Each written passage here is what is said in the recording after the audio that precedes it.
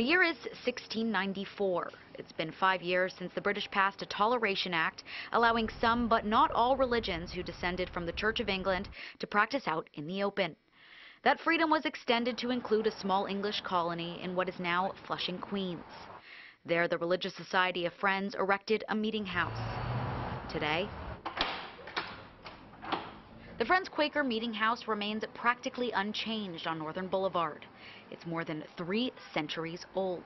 Quakers were here before New York was New York. The Friends Meeting House is New York City's oldest house of worship in continuous use and the second oldest in the nation.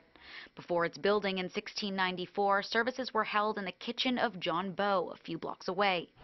He's now buried in the graveyard behind the meeting house. The Quakers, when they were founded, they were very concerned about not living a worldly life. And so rather than have their meeting house facing the world and where all the business was, you came around to the back, to the entrance.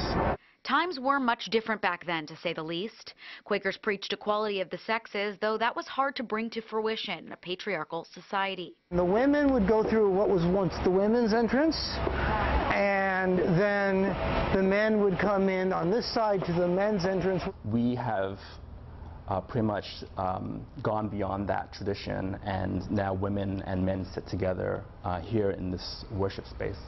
In 1717, the Quaker congregation grew so rapidly it was time to add on. Those renovations stand today, too. Here are 2 of the knees, the ship knees I was telling you about here, which is the root system and the trunk of a tree. The meeting house has served its original purpose for more than 300 years, interrupted only during the American Revolution, when British troops occupied the building. Legend has it that they chopped up and burnt the original pews, and so these were pews that were replacing the original pews, and they were built actually by individual Quaker families for their own seating.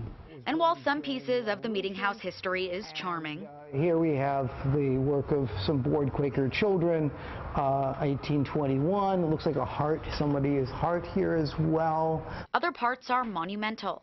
George Washington came here, he worshipped with us twice. Once during the Revolution, early in the Revolution, and once when he was president. The landmark property still hosts meetings for worship every Sunday.